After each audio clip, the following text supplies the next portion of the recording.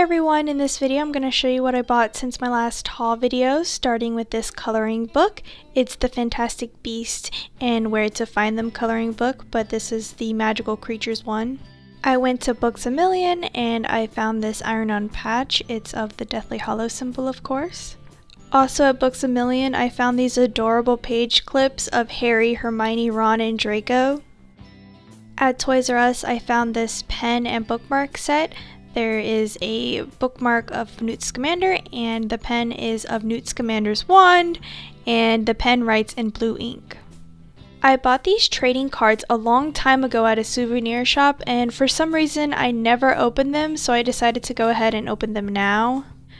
The cards are pretty cool, but I don't think I'm gonna collect these because I always see them when I go to Orlando at souvenir shops, and I don't know, I'm like, should I buy more of these?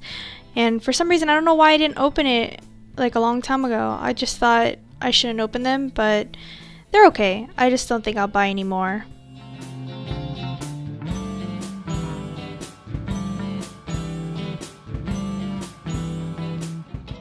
Before I get to the last bit, this obviously has nothing to do with Harry Potter, but I wanted to show you this Jack Skellington key holder that I got, and I just love it so much. And the last I want to show you are a bunch of sticker packets that I got for Christmas from my mom, and I thought for sure I'd finish the sticker album with the packets that she got me, but I got a bunch of duplicates this time. These are all the duplicates that I got, so I got a lot this time, which is fine because they're stickers and I can do many things with them, but I still have a long way to go to finish the sticker album. So I'm just going to flip through the pages and show you the new stickers that I got since my first video on this. And let me know if you're participating in this, if you find it exciting, and I don't know, I find it somewhat calming to put the stickers in there.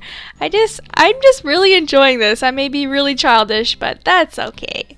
Yeah, comment down below and let me know what you got for Christmas, and I'm probably going to upload this on Christmas Day.